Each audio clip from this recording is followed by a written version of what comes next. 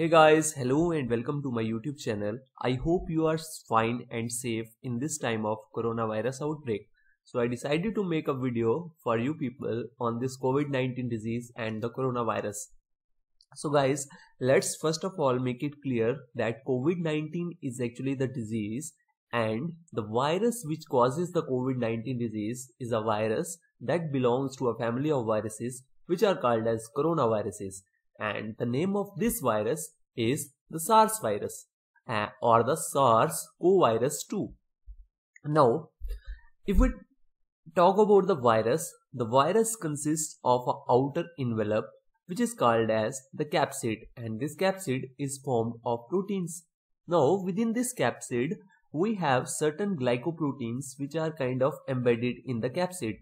And these glycoproteins may be of various types, but the most important glycoproteins which are important are the S-glycoproteins, because these glycoproteins will act as docking molecules for this virus. Now, after the capsid, we have the genome of the virus. Inside the capsid, we have the genome of the virus, and the genome of coronavirus or the SARS-CoV 2 is single-stranded RNA. So this is all about the virus that you need to know. Now, talking about how does this virus spreads from one person to the other. So there are two routes of the spread of the virus, and among these two routes, the most important route is the respiratory route. Now what happens over there is that as the person who is infected from coronavirus, he sneezes or he coughs, this will result in the liberation of the virus particles from his respiratory tract into the air. Now, a normal person in his surroundings will contract these respiratory droplets, and these respiratory droplets containing the virus will enter into the respiratory tract of the normal person, and they will cause the disease over there. So this is the respiratory route. The second route via which the coronavirus spreads is the fecal-oral route. In this route, what happens over there is that the infected person will throw the virus in his fecal matter, and if the fecal matter comes in contact with the normal person, then the virus can gain the entry into the system of the normal person and they cause the infection over there. So this is the route of transmission of the coronavirus. Now let's take a look at the disease and the pathophysiology of the disease which is caused by the coronavirus.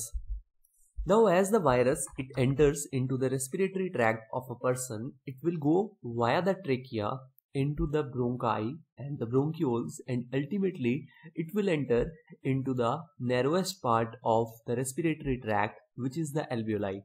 So before we take on what the virus causes to the alveoli, we should look at the normal physiology of the alveoli.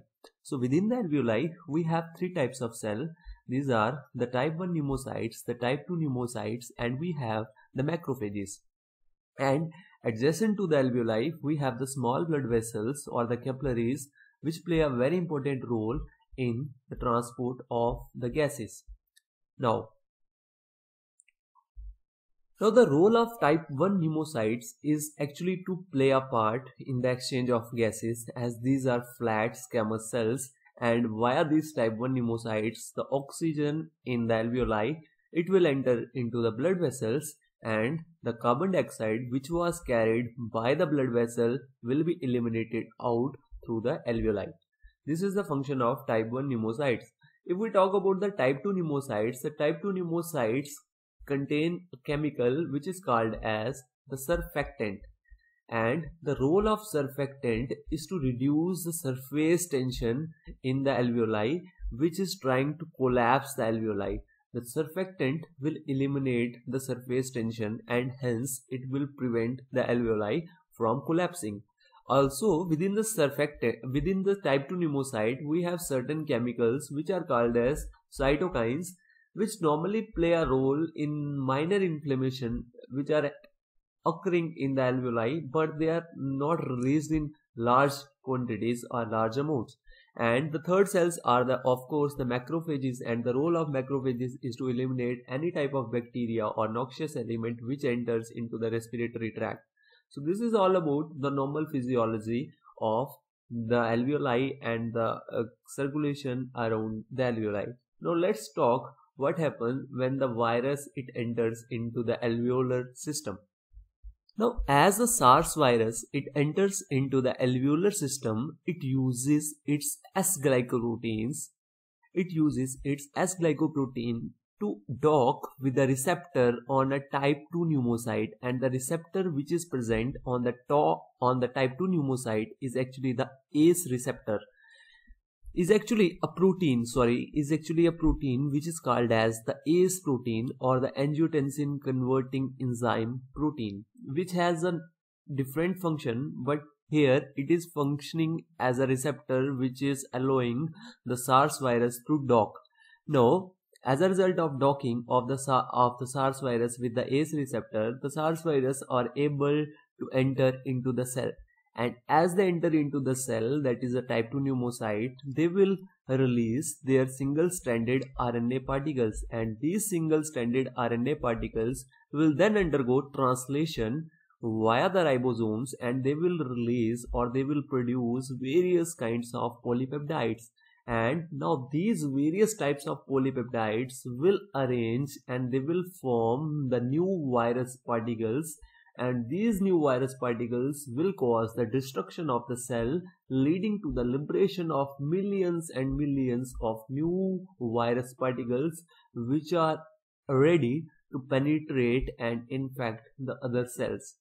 Also, as a result of the rupture of the type 2 pneumocytes, the cytokines which were normally in the cytoplasm of the type 2 pneumocyte, they will be released into the alveoli, and these cytokines are actually pro-inflammatory cytokines. Okay, so these are pro-inflammatory cytokines. That means they will cause the inflammation within the alveoli, and the cytokines which are released include interleukin 1, interleukin 6, and another important chemical which is called as the tumor necrosis factor alpha or the TNF alpha. Now let's look at what happens when these cytokines they interact within the alveolar system. Now within the alveolar system, as these cytokines they begin to liberate from the alveoli, this will cause the inflammatory changes in the blood vessels which are adjacent to the alveoli. Now this will cause the exudation of fluid from the blood vessels into the alveolar spaces as the permeability of the blood vessels is increased.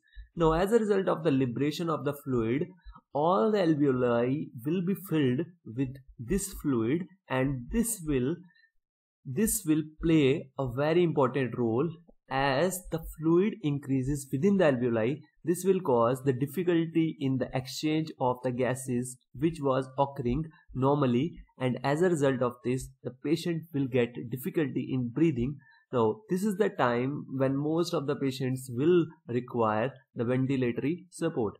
Also, the cytokines which are released, they will enter via the blood vessel into the systemic circulation. Via the systemic circulation, they will reach almost every organ of the body, and they will cause the destruction in various parts of the body or various organs of the body. The primarily involved organs include the kidneys and the heart. As a result of the involvement of the kidneys, there will be an elevation in the blood urea nitrogen or simply the urea and the creatinine. And as a result of the involvement of the heart, there will be an elevation in the troponins. Further, these cytokines will reach up to the hypothalamus, and when they reach the hypothalamus, they will increase the temperature within the body, leading to fever. So this is all about the coronavirus, the SARS-CoV-2 and the COVID-19 disease, and I am sure that I made it easier for you to understand that the key features are acute respiratory distress syndrome, fever, pneumonia, and of course a major complication which is the multi-organ dysfunction syndrome, which occurs when the cytokines destroy the normal body organs like the kidneys and the heart.